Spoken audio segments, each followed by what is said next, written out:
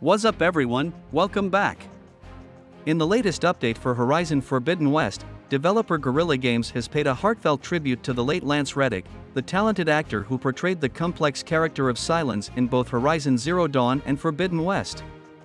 A touching memorial has been added to the game, honoring Reddick's impactful contribution to the series. The serene and thoughtful place of remembrance can be found in the newly added region known as Burning Shores, beckoning players to take a moment to pay their respects. Guerilla Games, known for their meticulous attention to detail, discreetly incorporated this tribute into the game world. However, gamers are always quick to notice any modifications made to their beloved virtual realms. The memorial is easily accessible, inviting players to embark on a meaningful journey and discover this beautiful homage for themselves.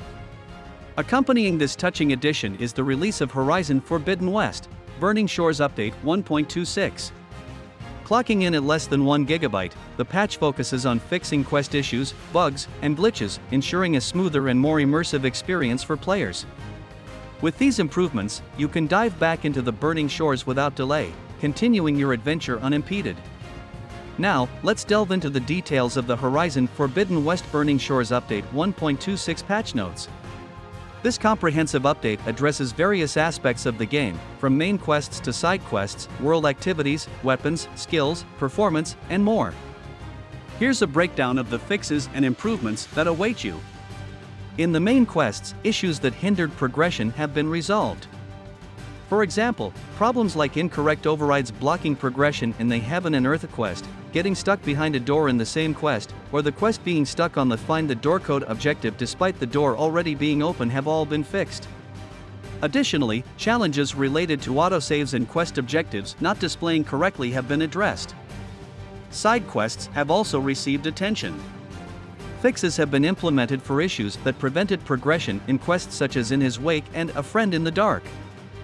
Fast traveling during specific objectives or encountering obstacles that hindered NPCs from progressing have all been resolved, allowing for smooth gameplay. World activities and data points have not been overlooked. Problems in Cauldron Theta and the Aerial Capture East mission have been rectified, ensuring that players can progress through these challenges without any hindrances.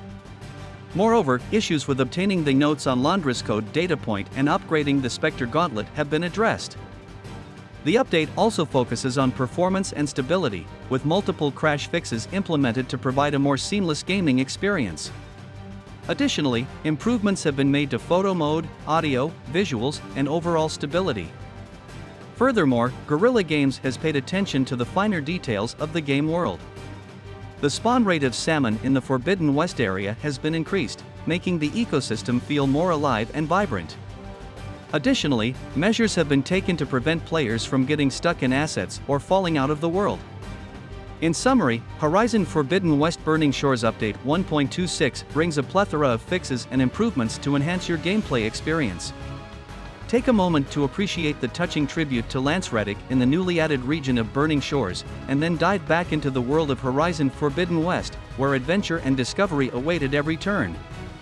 Remember to stay updated with the latest news and updates from the gaming world by subscribing to our channel.